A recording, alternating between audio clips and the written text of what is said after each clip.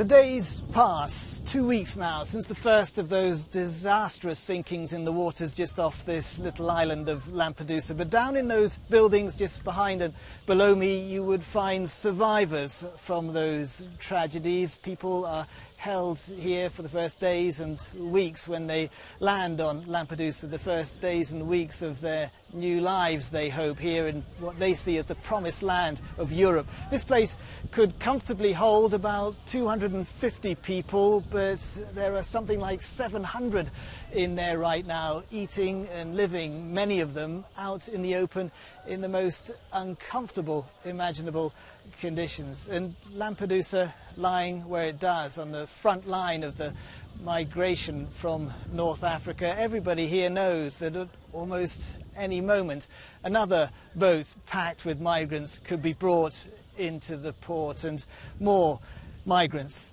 seeking that better life could be brought in here, weary and exhausted from the sea at almost any moment